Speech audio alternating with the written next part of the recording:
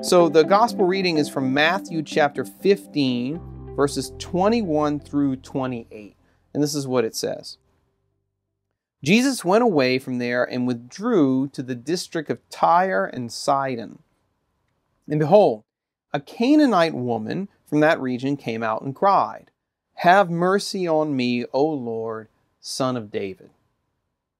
My daughter is severely possessed by a demon." But he did not answer her a word. And his disciples came and begged him, saying, "Send her away, for she's crying after us." He answered, "I was sent only to the lost sheep of the house of Israel." But she came and knelt before him, saying, "Lord, help me." And he answered, "It is not fair to take away the children's bread and throw it to the dogs." She said, "Yes, Lord, yet even the dogs eat the crumbs that fall from their master's table." Then Jesus answered her, "O woman, great is your faith. Be it done for you as you desire."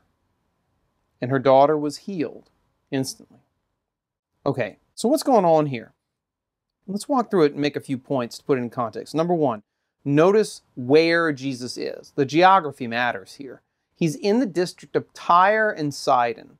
These were Gentile territories that were to the north of what we consider the Holy Land today, in the realm known as Phoenicia. So they're predominantly Gentile context. And it is in that geographical area that a Gentile woman, a Canaanite woman, comes to him and asks him to deliver her daughter from demonic possession, right? Which was something that was very frequent, especially in the pagan territories.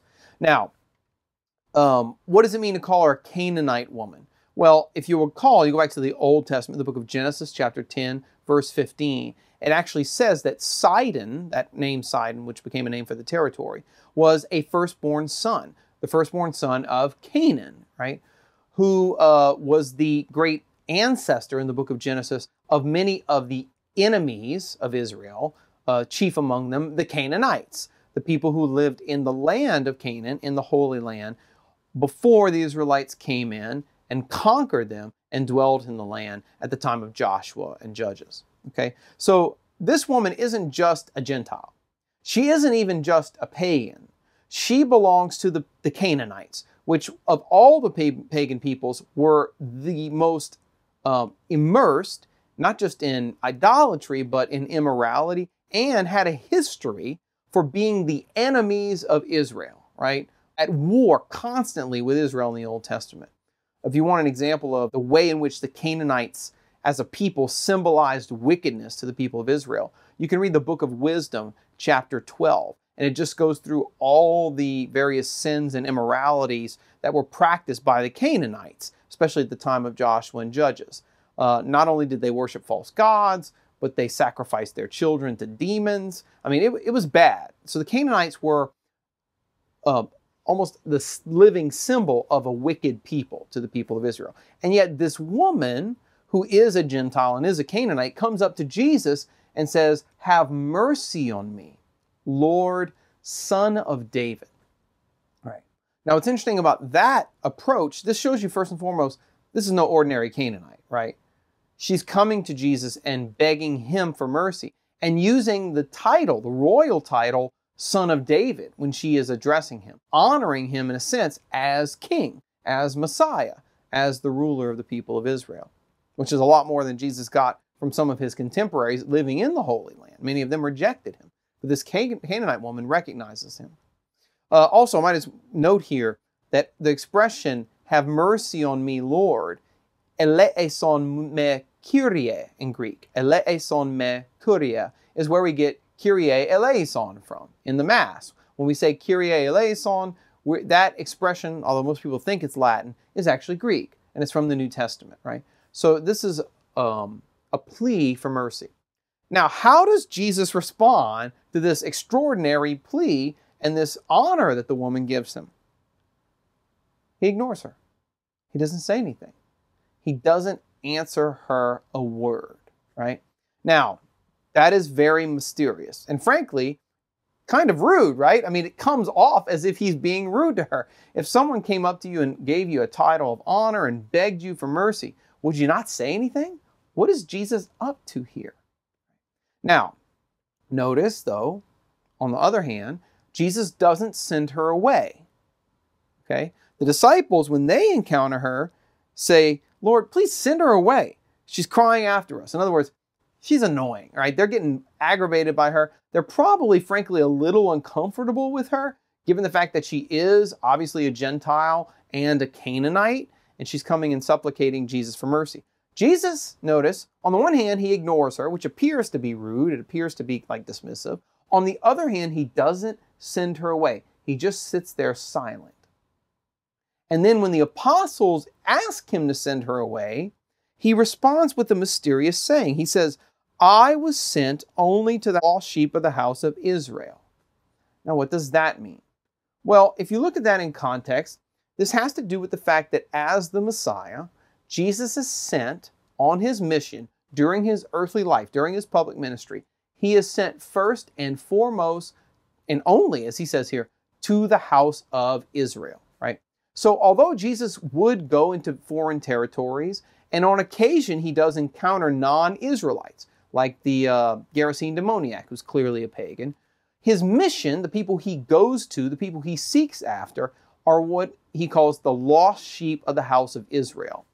Now, I could go into so much about this. I wrote my whole dissertation on this whole question of the 10 lost tribes of Israel and of the descendants of the northern kingdom, which were called Israelites, who had been exiled and scattered since the time of Assyria in the 8th century BC, around 722 BC.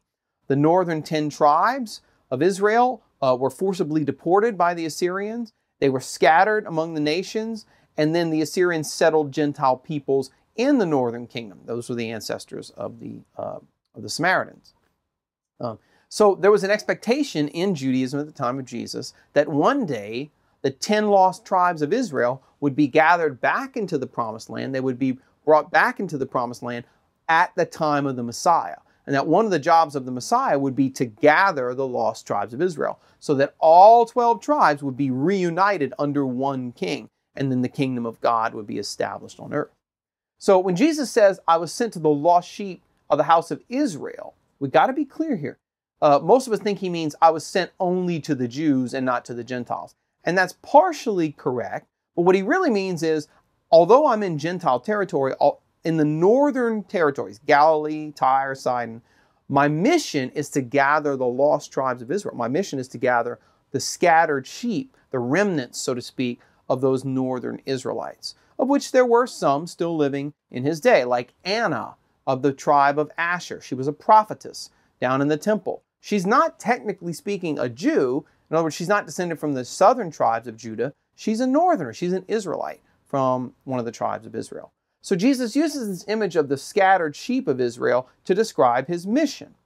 And we'll see this elsewhere in the New Testament. If you read all the way to the end of the Gospel of Matthew, after the resurrection, Jesus is going to tell the apostles, now go to all nations, right? Preach the good news to all nations and baptize them in the name of the Father and the Son and the Holy Spirit. That's the Great Commission. But he doesn't send them to the Gentiles until after the resurrection, because there's an order to salvation history. As St. Paul says in the letter to the Romans, chapter 1, verse 16, to the Jew first and then to the Greek. In other words, God's message of salvation is first given to his chosen people, and then through them, it goes out to all the nations of the world after the resurrection. So basically what Jesus is saying here is, I wasn't sent to the Gentiles during my earthly ministry. Now, how does the woman respond? Well, she could have just gone away dejected. I mean, he's already ignored her and then said he was only sent to Israelites. But instead, she persists. And it says she came and knelt before him, saying, Lord, help me. So she takes it up a notch. She kneels before him. And it's interesting here, the Greek expression is proskuneo. We've seen this elsewhere in the Gospel of Matthew when the apostles proskuneo before Jesus. But notice the English translation here is different. When the apostles proskuneo, when they fall down on their knees before Jesus, the English translation says they worshiped him.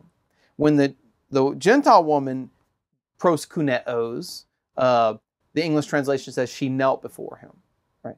So it's ambiguous. You could say here, but you could translate it, giving everything else in Matthew, that she worshiped him and said, Lord, help me. Now, either way, however you translate it, she clearly venerates him and begs him as Lord to help her and to help her daughter. Now, what does Jesus say to that? He still resists and says, it's not fair to take the children's food and throw it to the dogs. Now, in ancient times as well as today, this would be an insult. To call someone a dog would be an insult, or to compare someone to a dog would be an insult. You can see this elsewhere in the New Testament. For example, in Philippians chapter 3, verse 2, Paul is talking about his opponents, and he says, beware of the dogs, right? These were the ones who were insisting that circumcision was necessary for salvation. In the book of Revelation, chapter 22, verse 15, it says that outside the heavenly Jerusalem are the dogs. It's a way of referring to people who are sinners, who are unclean. And in this context, what Jesus is doing is giving a kind of parable in which the children represent the Israelites and the dogs represent the unclean Gentiles. So what Jesus is saying here is, it's not right to take the food of the children, namely the Israelites, and feed it to the dogs, namely the Gentiles, right? And if you think about this, if you have a dog in your house, you know what this means, right? You don't take the food off the table, hopefully you don't, and give it to the family pet instead of feeding your children. There's an order even within the family, right?